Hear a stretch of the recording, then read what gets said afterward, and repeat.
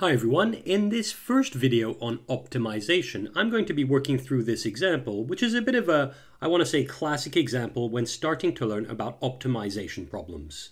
And if you want to give it a try before I solve it, go ahead and press pause now. And if not, let's get started. We're told that to construct a rectangular enclosure for his chickens, Paul uses 40 meters of fencing. One side of the enclosure is built against the outside wall of his house in order to create the largest area possible. No fencing is needed if there is a wall. We're then asked what dimensions should his enclosure be for the area to be maximized. Let's see, to answer this, I'll shrink this down a bit and move it to the side. There we go. As I said in the beginning, this example is a classical optimization problem. And when we say optimizing something, it means either maximizing it or minimizing it. In this case, we need to maximize the area of Paul's enclosure. And for that, we can follow 4 steps that will always work with an optimization problem. The first step, step 1, is to find or identify the quantity that needs to be optimized and write an expression for it in terms of the variables. Well, as we saw a minute ago, the quantity that we're trying to maximize in this case is the area of the enclosure. And to be more specific, it's a rectangular area. So how do we actually find an expression for that area and in terms of which variables? Well, to answer such a question, I like to make a sketch. And so in this case, I'll make a sketch of a rectangular enclosure, one side of which is against a wall. So let's see, imagine I'm looking at this from above, so this is a plan view. And so this is the outside wall of Paul's house, and I'll hatch it. Okay, that's the wall. There we go. And I'll just write house here, just to be clear. And I'll go ahead and say that the rectangular enclosure looks something like this. So it leaves the wall, and I form a rectangle, like so. Now the area that we're trying to maximize is this area here that I'm hatching in green right now. There we go. And looking at this sketch now, I find it far easier to see what it is we're actually dealing with. And so this green area here is nothing more than the area of this rectangle. So if I go ahead and call this base x, which would be at the top here as well, that's x again, and I call the height of this rectangle right there, I'll call it y, then this rectangle's area, which we can go ahead and call a, would be equal to the base times the height, so that would be x times y. And that's the expression for the quantity we're trying to optimize. So I can go ahead and write a equals to x times y. Done. And in fact, I could go ahead and box that. There we go. And I could add here quantity to optimize, optimize. Now in this case, of course, we're trying to maximize it, so I could also add in parentheses max in this case, okay? And what we notice here is that the area is therefore a function of 2 variables, x and y, and so how do we find its maximum? Well, as it stands, we can't.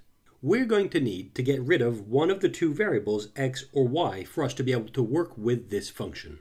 And with that objective in mind, we need to work through step 2. Now, in step 2 of an optimization problem, the job is to find the constraint. Not only that, we need to find an expression for the constraint written in terms of the same variables that we used in step 1. So those would be x and y in this case. And when I say constraint, think of it as what's the limitation?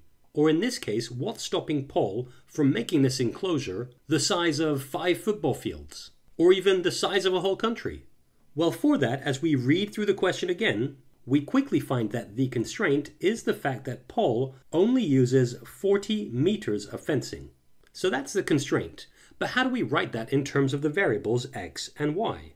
Well, looking back at the sketch I made before to visualize it all, we quickly realize that 40 has to be equal to x plus y plus x, or 2x plus y. And that's the expression we're after. And so the constraint for this optimization problem is the fact that 2x plus y equals to 40. Done. And again, I'll go ahead and box that result. And I'll write constraint next to it. There we go, constraint. Now remember, I said a minute ago that to find the maximum of this function, we need to get rid of one of the 2 variables, x or y. And in fact, that's exactly what step 3 is. So I'll just write step 3. In this step, we need to eliminate one of the 2 variables inside the expression we have for the quantity we wish to optimize. So in this case, a.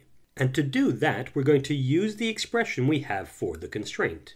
Here's what I mean. Starting from the expression 2x plus y equals to 40, we can rearrange this to make either x or y the subject. Looking at this, it seems a little easier to make y the subject.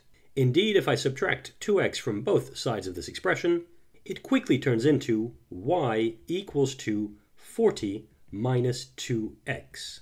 There we go, and I'm using blue to remind you that this is the constraint. And now that I have an expression for y written in terms of x, I go back to the equation we have here and replace y by 40 minus 2x. In other words, I can go ahead and state that a is equal to x times 40 minus 2x, where, to be clear, all I've done is replace y by 40 minus 2x. Now, distributing the x across this pair of parentheses, we quickly see that the area is a function of x, and in fact we could write a of x, and it's equal to 40x minus 2x squared. And that's our third step done. The expression we have for the quantity we're trying to optimize is now written in terms of one variable only, in this case x. In other words, this is now a function like any other function we're used to working with. And now that we have that, we can move on to step 4. And in step 4, we optimize. So in this case, we find the maximum value of this function. Now, given this function is a quadratic function, if we really wanted to, we could of course sketch the parabola and find the maximum point on it. But since we're seeing this as part of our calculus course, I'll go ahead and use the methods we've seen for finding any maximum or minimum point on a curve. So let's go. The first thing we need to do is differentiate this function. And if I just copy that function, we have a of x, which equals to 40x minus 2x squared. We differentiate this using the power rule, so that would be a prime or a dash of x, which equals to 40 minus 4x. And to find any maximum or minimum point, the first thing we need to do is solve a dash of x equals to 0. In other words, we need to solve 40 minus 4x equals to 0.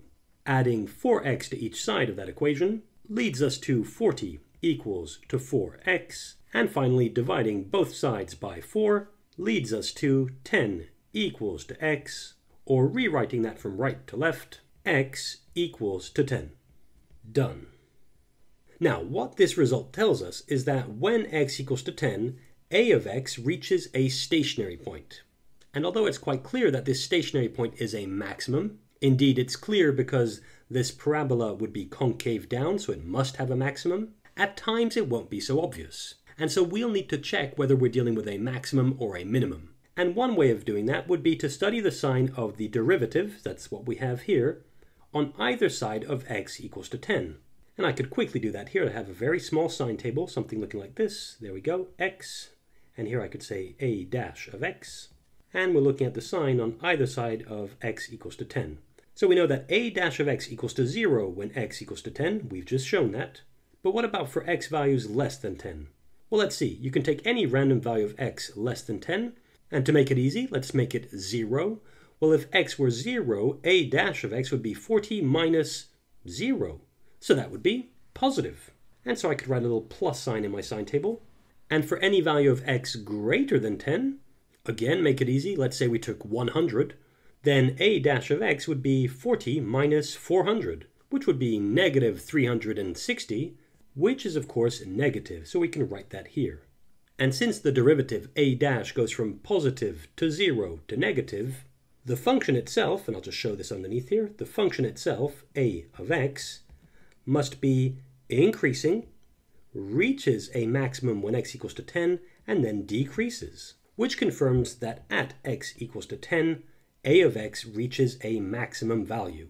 Furthermore, when x equals to 10, y would be equal to 40 minus 2 times 10. And we could go ahead and write that here. Y would be equal to 40 minus 2 times 10. In other words, y is equal to 20. Done. Those are the dimensions the rectangular enclosure has to be for the area to be maximized. And we could go ahead and add them on our diagram. X equals to 10 and y equals to 20. And there we have it. do make a note of the 4 steps we've just seen. Using them, we can solve every optimization problem. In this case, the 4 steps allowed us to find a maximum value, but they would work just as well to find a minimum value in some other problem. And there we have it. That's it for this tutorial.